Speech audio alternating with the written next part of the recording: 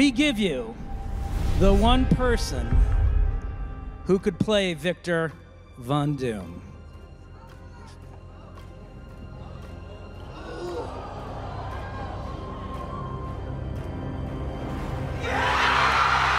All right, 2 years ago at San Diego Comic-Con, Marvel Studios unveiled Avengers: The Kang Dynasty. However, much has changed since then.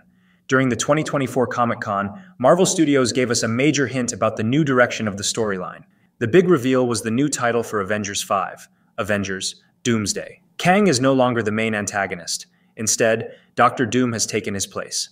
Even more surprising, Robert Downey Jr., the actor who launched the MCU, will be portraying Dr. Doom.